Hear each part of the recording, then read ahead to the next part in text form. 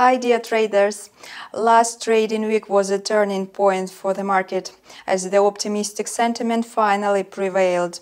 Investors seem to have downplayed the fact that the US Federal Reserve will continue to tighten its monetary policy. On the contrary, the expectations of a rate hike have eased. So Wall Street has finally ended its long losing streak. For the first time in 4 weeks, major indices have posted gains. Trading on Friday was a key moment as it was marked with the biggest gain. The Dow Jones closed 823 points up, the S&P 500 added 3%, and the NASDAQ rose by 3.3%. The upside potential is still in place, although the market opened this week very cautiously. Investors anticipate a new big bunch of data and the downgrading of macroeconomic forecasts. Later, the data on GDP will be released and Jerome Powell will make a statement. Market participants will also focus on US personal income and spending data and the key indicator of inflation, the Consumer Price Index. Besides, the ISM Manufacturing Index will also be published. Since the Fed sees fighting inflation as its highest priority, the report on consumer prices will be especially important. The new reading may either increase or lower market expectations about a further rate hike. Stay with us, watch this video till the end, and share your opinion in the comments. Last week, Jerome Powell's testimony to US Congress was in the focus of attention. The first day of his testimony was marked with high volatility. At first, stock indices slumped amid aggressive rhetoric, but then they jumped when the issue of decreasing demand was mentioned. Investors took it as a signal that the Fed will not hike the rate to the level of 3.4% by the end of the year. However, indices dropped again as market participants evaluated the comment by the Fed chair that a rate hike of 100 basis points was also possible. So there was a short roller coaster ride that resulted in a slight decline on Wednesday. On Thursday and Friday, the stock market entered positive territory. Jerome Powell warned that a rate hike may lead to a recession and that there is a high risk of rising unemployment.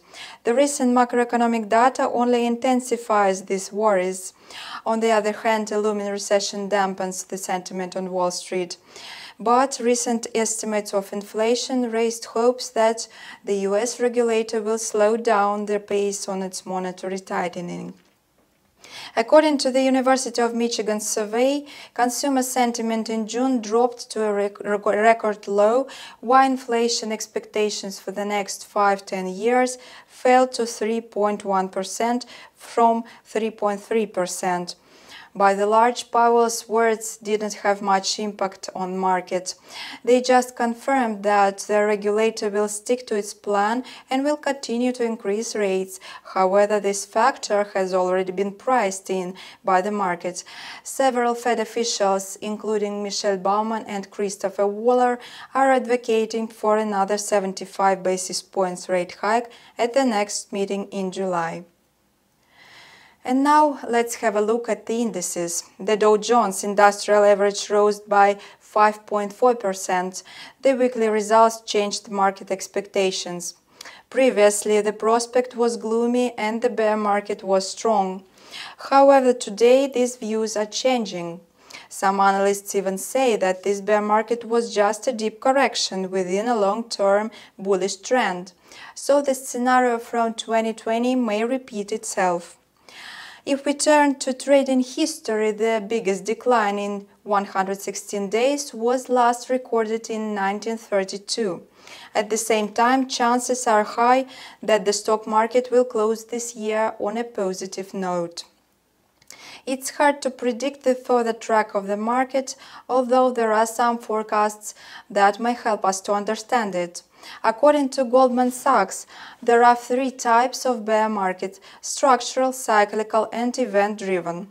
The current situation implies that we are dealing with the second type of the bear market. Its outcome is usually short-lived and lasts no longer than 2 quarters. Knowing the type of the bear market, we can predict the possible dynamics of future rallies. Goldman Sachs also thinks that the rally we witnessed last week may well continue until a new wave of a sell-off starts. The S&P 500 may gain another 5 to 7% before resuming its decline. The broad-based S&P 500 index showed impressive results last week, having gained 6.5% and ended a 3-week losing streak. This was the biggest growth since May 2020. On the other hand, the situation is not so optimistic. Last week, the index entered a bear market, and its losses have reached 21% since the start of the year.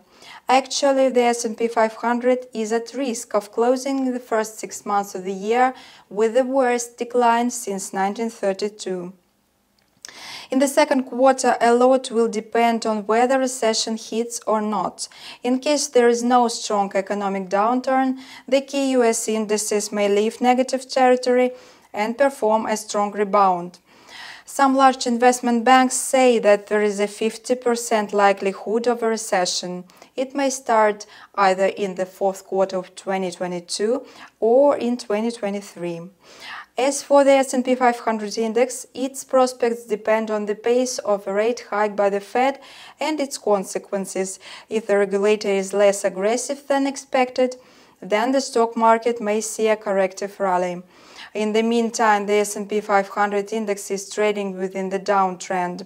The mark of 4,000 points will serve as strong resistance. The NASDAQ 100 index went up by 7.5%.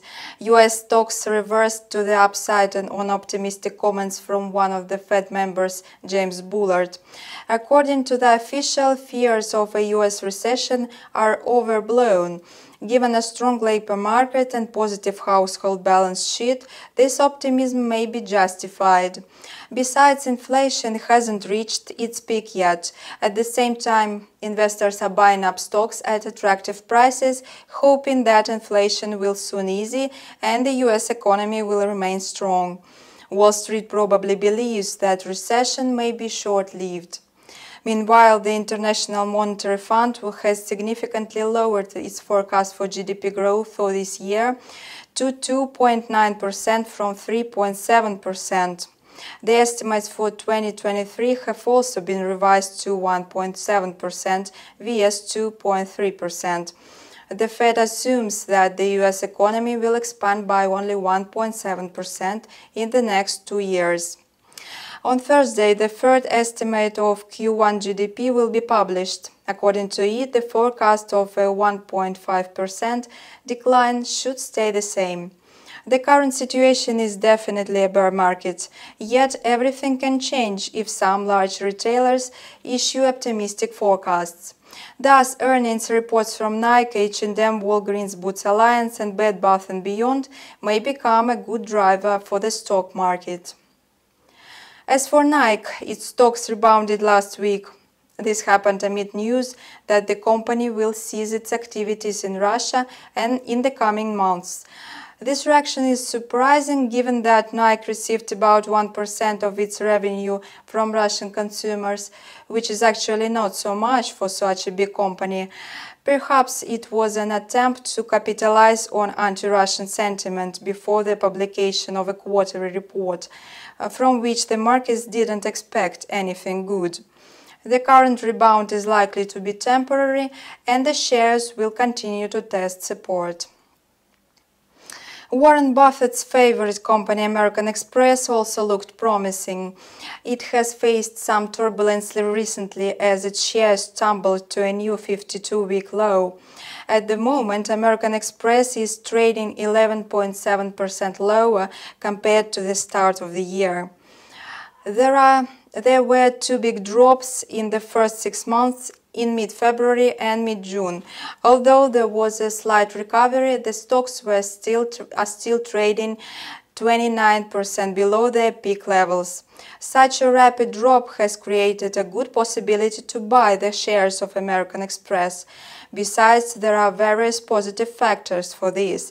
The general long-term outlook remains optimistic. Some experts agree that fair price of American Express should be $192 per share, which implies growth of 36%. Financial reports will be revealed on July 20. For your reference, the company's first quarter results beat market expectations, and its yearly forecast was also confirmed. Currently, the shares of American Express may be a good choice in the existing bear market. We continue to monitor the market to keep you up to date. Please subscribe to the channel and leave your comments below. We are here for you with the most relevant video reviews prepared every day and every week. That's all for today. See you soon.